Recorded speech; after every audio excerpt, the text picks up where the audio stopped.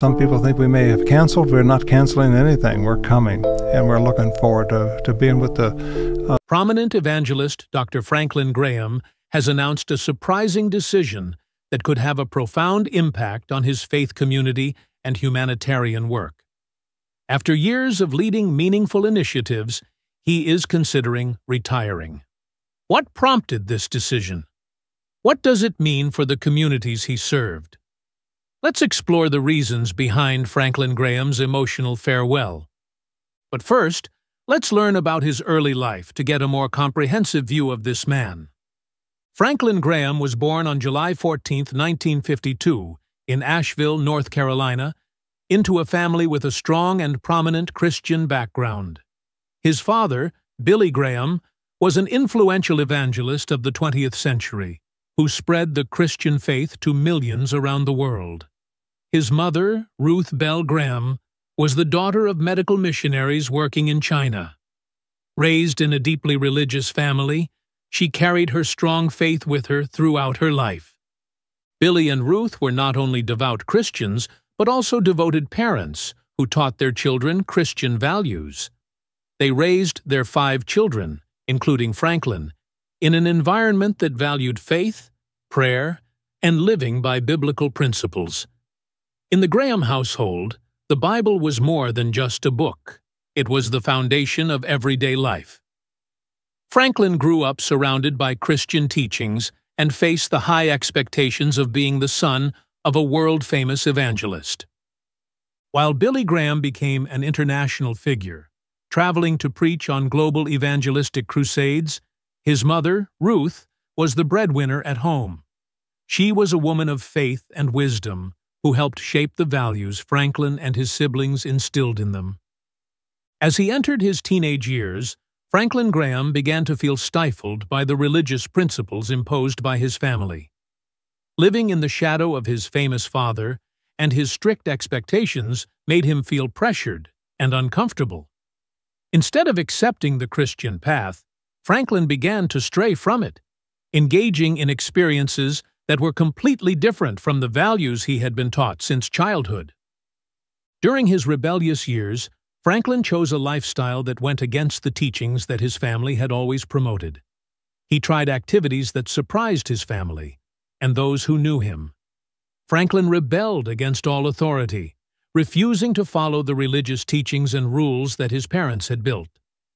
The climax of this rebellion was when he was expelled from a boarding school in New York for unruly behavior. This was a real shock to his family, marking a difficult period in his young life. Franklin continued to struggle with his studies in college, often finding it impossible to focus on his studies. At that time, he was most concerned with living for himself, satisfying his passions and desires without regard for the consequences.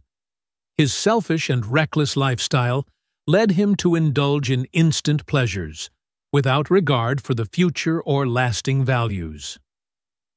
During his younger years, Franklin Graham increasingly strayed from the path his family expected of him. Although he grew up in a devoutly religious family, the pressure to live up to his father's legacy left him feeling frustrated and disoriented. Instead of upholding Christian values, Franklin became a rebellious man, seeking happiness on his terms regardless of the values he had been taught. Franklin's spiritual transformation occurred at the age of 22, a moment that would forever shape his life. After years of rebellion and indifference to his faith, he took a trip to Jerusalem, where he experienced a profound awakening. It was in the Holy City that Franklin had the opportunity to read the Bible seriously, especially the Gospel of John. While reading, a passage from John 3:3 made a strong impression on him. "Unless a man is born again, he cannot see the kingdom of God." The concept of rebirth awakened Franklin, making him realize that faith was not just something he had heard about as a child, but an experience that needed to be felt for himself. The teachings of Jesus completely changed Franklin's direction, helping him see faith not as a family burden, but as a personal path in life. The moment in Jerusalem became a turning point, leading him back to the values he had strayed from. It was only then that Franklin Graham truly felt the deep and personal meaning of the gospel message. The words about spiritual rebirth made him realize that he needed a new beginning with God. For the first time, Franklin understood that becoming a Christian was not just about following rules or living a model life. It was about building a personal relationship with Jesus Christ and experiencing a profound change of heart. The concept of being born again helped Franklin realize that he could give up his old ways, like partying, rebellion, and selfishness, and start a new life, living fully for God. Franklin understood that he could no longer deny the truth he had encountered, and realized that a change in life was necessary. From then on, Franklin's lifestyle began to change dramatically. He gave up old habits like drinking and smoking and instead focused on strengthening his relationship with God. He spent time praying and studying the Bible and began to find joy in his commitment to his faith rather than in the temporary pleasures of his past.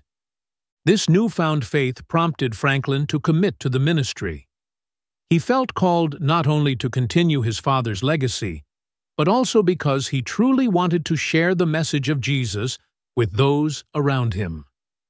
After experiencing a spiritual awakening, Franklin Graham felt a strong calling to the ministry. However, he did not immediately respond to this call, and it took a long time for him to be fully ready to enter the missionary path.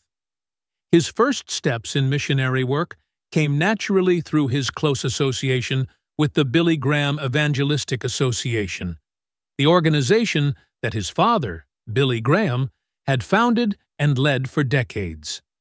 Initially, Franklin was uncertain about the missionary path he would take.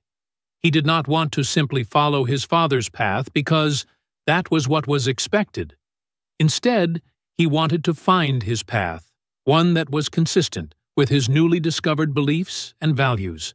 However, joining the Billy Graham Evangelistic Association opened up valuable opportunities for him to explore the practical aspects of missionary work. Franklin began attending events, traveling with missionary groups, and learning about the work of running crusades, which gave him a better understanding of the organization and how the Billy Graham Association spread the gospel message globally. During this time, one of the people who had a profound influence on Franklin was Bob Pierce, the founder of Samaritan's Purse, a Christian humanitarian organization. Bob Pierce was not only a teacher of missionary work, but also a model of how to combine faith and humanitarian work to serve the community. Connecting with people like Bob Pierce helped Franklin find confidence in his purpose in serving God and bringing positive change to the world. Bob Pierce's work has always focused on helping people in need around the world, especially in areas of great suffering. Franklin Graham had great respect for Pierce's dedication to missionary work and humanitarian efforts, and this relationship had a profound impact on him. Pierce's approach to ministry was different from traditional preaching, as he went beyond words and demonstrated Christ's love through actions, practically helping people.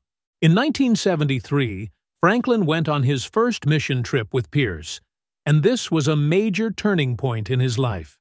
This trip not only opened Franklin's eyes to the depth of the hardships people around the world were facing, but also ignited in him a deep passion for humanitarian work.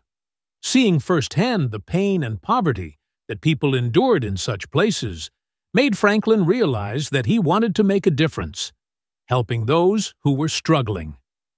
This experience not only helped Franklin understand that his calling was not only to preach and spread the gospel, but also to meet the basic needs of people. It was a way for him to demonstrate God's love through concrete actions.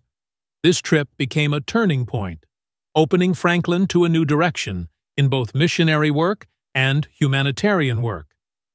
Franklin realized that he had a strong passion for helping people in need, especially those who were severely affected by poverty, war, and natural disasters.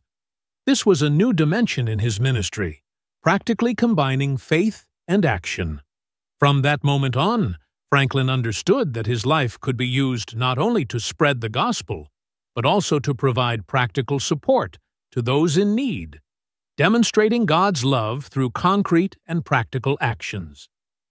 The profound influence of both the Billy Graham Evangelistic Association and Samaritan's Purse helped Franklin Graham find and shape his career path. He not only continued his father's work, but also combined his passion for ministry with humanitarian relief work, creating a powerful and global impact. It was through these early steps that Franklin discovered a special calling where he could combine evangelism and support for people's basic needs. At just 26 years old, Franklin took on an important leadership role as president of Samaritan's Purse, following the passing of founder Bob Pierce. Pierce had been a great mentor and inspiration to Franklin throughout his education in ministry and humanitarian work. When Pierce passed away, Franklin, still young and inexperienced in leadership, stepped up to continue his legacy, renewing and expanding the organization's reach. Under Franklin's leadership, Samaritan's Purse grew from a small organization to a large global humanitarian force. He had a clear vision to not only continue the work Pierce had begun, but also expand the organization to more areas, especially those most affected by war, natural disasters, and poverty. One of Franklin's major priorities was to ensure that Samaritan's Purse did not only provide material help, but also focused on meeting people's spiritual needs. Franklin believed that addressing material needs was important, but equally important was sharing God's love through concrete actions. This could be through medical programs, food distribution, or building shelters for those in need. The combination of material and spiritual support has helped Samaritan's Purse stand out as a humanitarian organization that not only addresses immediate needs, but also aims to make a lasting difference in the lives of those it helps. Franklin's approach has helped the organization demonstrate a mission that goes beyond immediate relief to a holistic concern for the long-term well-being of the world's poor and vulnerable. The organization Samaritan's Purse extended its activities to include projects such as Operation Christmas Child, which distributes gifts to children in need all around the world, while also spreading the message of the gospel. Franklin was the head of this particular endeavor. It was Franklin's leadership that was important in the organization's ability to respond to global crises with increased speed and efficiency. And this transition was made possible by Franklin's leadership. Over the course of his involvement with Samaritan's Purse, Franklin continued to steer the organization through significant humanitarian endeavors. These endeavors included reactions to natural disasters such as hurricanes, earthquakes, and tsunamis, as well as the provision of assistance in areas of war. The success of the organization may be attributed to his dedication to assisting people who are in need and to spreading his religious beliefs around. Today, Samaritan's Purse is active in more than 100 countries, and its influence has been felt by millions of people. Samaritan's Purse has been headed by Franklin Graham throughout the years in its response to some of the most severe disasters that have occurred on a worldwide scale. The fact that he takes a hands-on approach to disaster relief demonstrates his profound dedication to assisting those who are in need.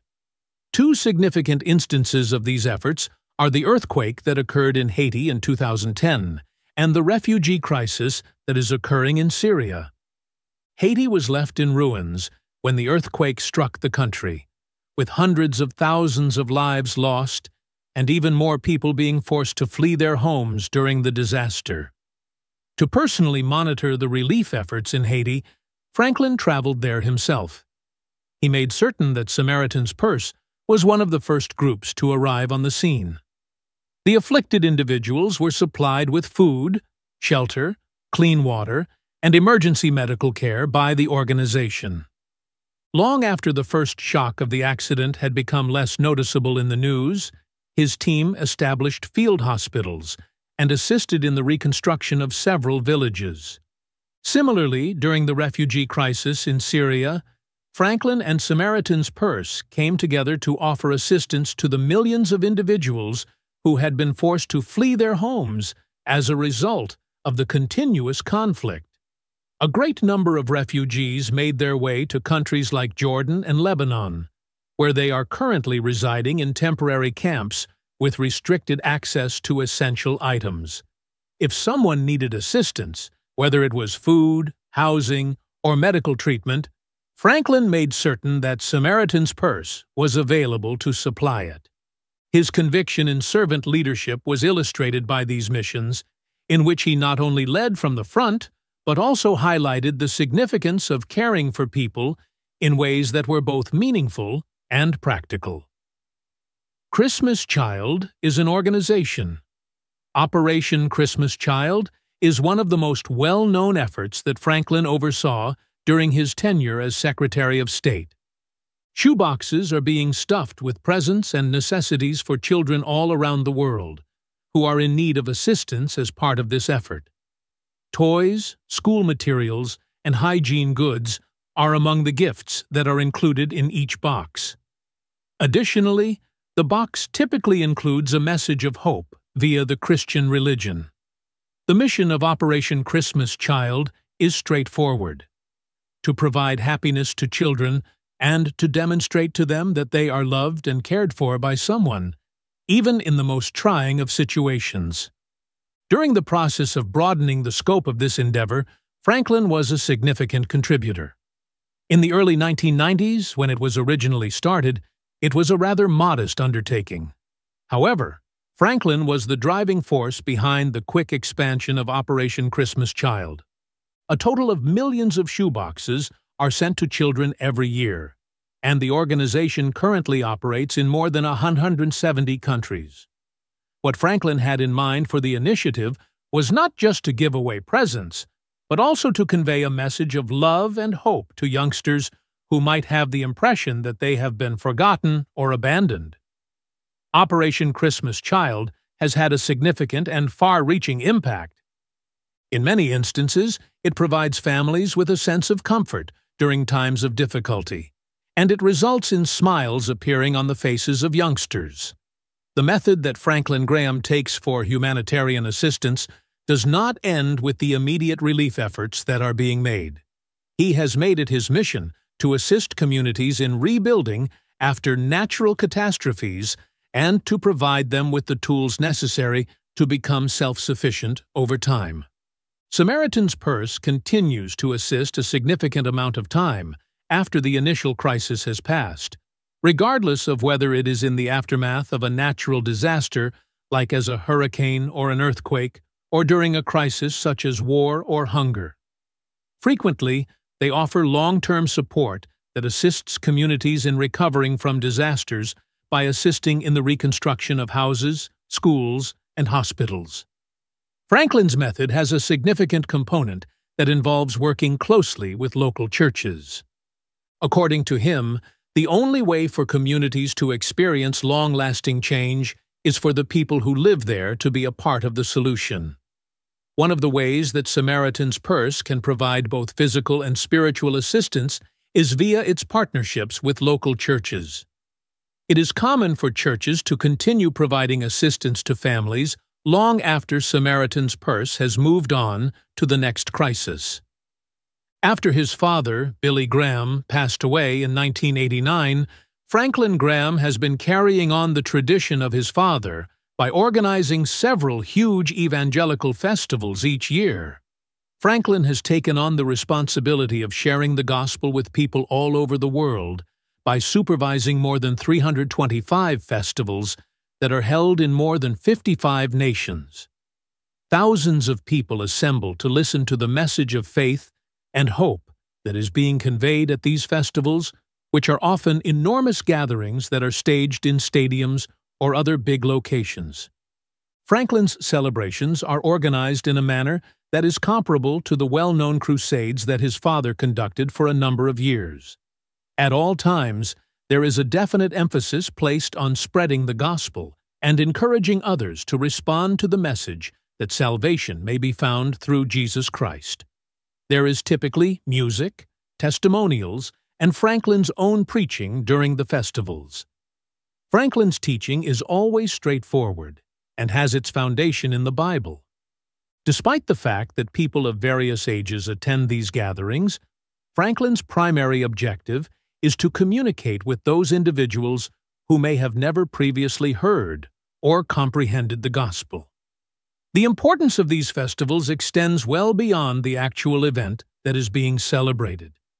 It is common for them to act as a catalyst for spiritual rebirth in the communities in which they are hosted.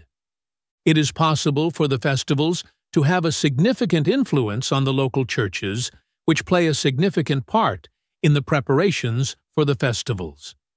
As a consequence of Franklin's outreach, many people have seen an increase in the number of people attending church and a newfound interest in the ministry. Franklin Graham's approach to evangelism has been successfully updated in some important ways, one of which is by embracing new modes of communication. Franklin understood that in this digital age, it could be insufficient to reach people through more conventional methods, such as live events. He has made sure that his events are culturally relevant and accessible to everyone by incorporating new technology like social media and live streaming. For example, several of his events are broadcast live online, so that those who are unable to attend in person may still enjoy them. Because of this, the gospel word has been able to reach many more people.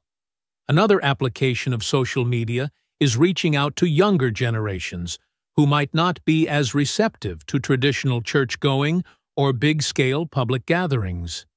Franklin ensured that the message of faith and hope could reach new audiences by reaching people where they are, on their phones or laptops. Millennials and Generation Z have felt the effects of this modernity the most.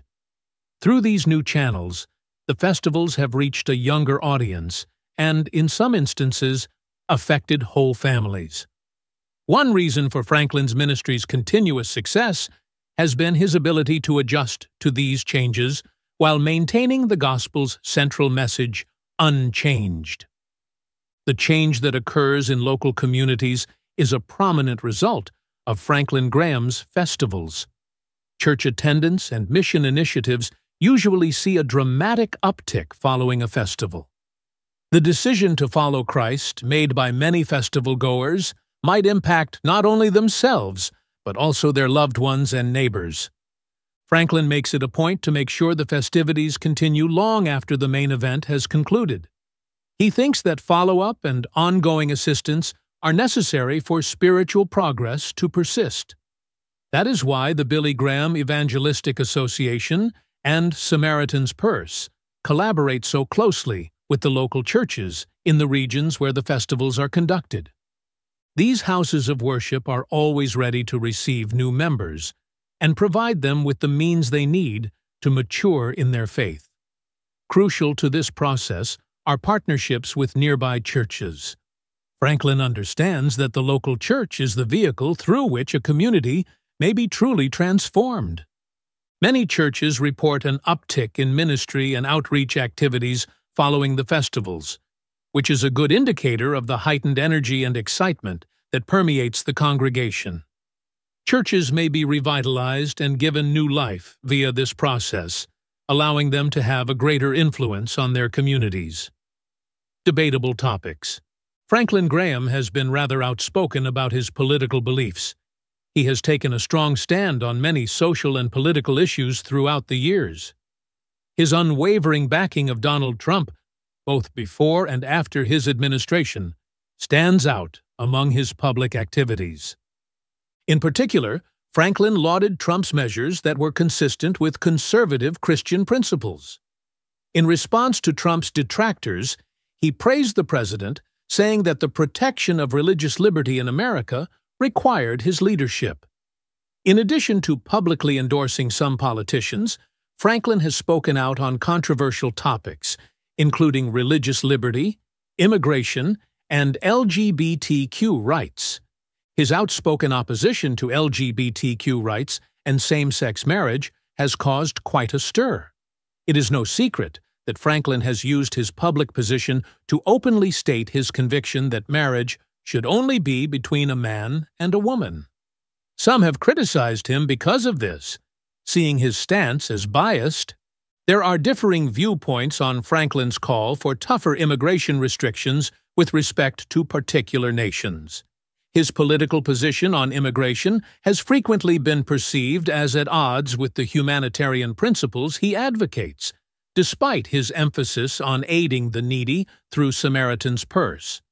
Additionally, he has been vocal in his defense of religious freedom, particularly for Christians who see persecution for their faith in the face of secularization. Franklin's outspoken political and social views have led to a fair amount of polarization, both within the evangelical community and in society at large. Some evangelicals have applauded his willingness to stand up for traditional Christian values, seeing him as a strong voice for religious freedom in a world that is becoming more secular.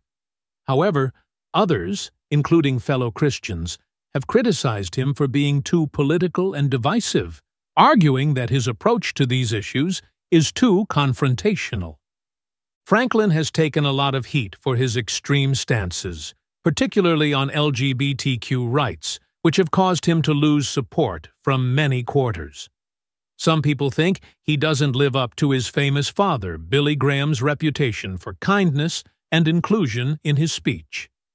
Billy Graham was more balanced when it came to contentious issues, even though he held to orthodox Christian views. He was more welcoming in his outreach because he sought to preach the gospel to everyone, regardless of their background or way of life. Preaching the gospel to everyone, regardless of their social or political beliefs, was central to Billy Graham's legacy. He avoided being overly identified with any political group or ideology, keeping his attention squarely on the gospel of Jesus Christ. Franklin, in contrast, has adopted a more political stance, which has caused friction in the Christian community and within the Graham family. Some members of Franklin's family have spoken out about their disapproval of his political activism, arguing that it takes attention away from Billy Graham's more universal message of grace and compassion. Franklin maintains his firm convictions despite these differences, claiming that he is defending biblical ideals in a society that is growing more and more antagonistic to Christianity. Individual devastation. For Franklin Graham, a watershed event came with Billy Graham's death in February 2018. In addition to losing a parent, he also lost a role model whose influence on his life and religion was enormous when he lost his father. Evangelist Billy Graham was well loved and an inspiration to many people throughout the globe. Grief and a need for his father's counsel and advice were the primary emotional responses to Franklin's father's death. Thinking back on his father's life lessons, Franklin found himself thinking about his values and principles. Their numerous discussions of religion, ministry, and the value of selfless service came back to him. A hole that was hard to fill appeared after his father passed away. The burden of expectation to continue his father's work and ministry fell on Franklin. He felt immense pressure to carry on his father's task of preaching the gospel and to emulate his exemplary behavior and character. After seeing his father's lifelong efforts to establish a reputation for honesty and kindness, Franklin resolved to do his best to carry on his father's heritage. Spiritual contemplation occurred to Franklin at several points along his journey through mourning. His father's steadfast faith had been an inspiration to many, and this notion weighed heavily on his mind. He pondered the meaning of living out one's beliefs as a result of this meditation. Franklin understood that his father taught him many things, including how to be a public minister and how to grow in his own devotion to God. It dawned on him that his father's legacy lay not just in the grand ceremonies and live broadcasts, but also in the small moments of praying, helping people, and saying goodbye. Over the past few years, Franklin Graham has had to make a big choice about his leadership and ministry destiny. This departure is much more than simply giving over the reins. He has been burdened by personal, spiritual, and health-related considerations. With this impending event, Franklin considered his own life and the weight of responsibility that comes with presiding over an evangelical organization of Samaritan's purse's size and scope. Franklin cited his health as a major factor in his choice. The age-old question of whether or not his job is physically demanding has finally come up for him. It takes passion and dedication to lead an institution that deals with international disasters. To ensure he can continue to serve successfully, Franklin has expressed his want to be sure. To make sure his contributions last and to put his health first, he knows he may have to take a step back. Franklin has considered the burden of duty he bears with his health worries. He knows all too well the weight of expectation that comes with carrying on his father Billy Graham's legacy. The difficulty of continuing his father's work while forging his own path in the ministry is something that Franklin has frequently discussed. He has relied heavily on this equilibrium to inform his choices. As he reflected on his departure, he saw that fresh leadership was needed inside Samaritan's purse and the Christian world at large. As Franklin is about to leave, many are curious about what will happen to his ministry when he leaves. Not only does his family perceive his choice to stand aside as a major move, but the whole evangelical world does as well.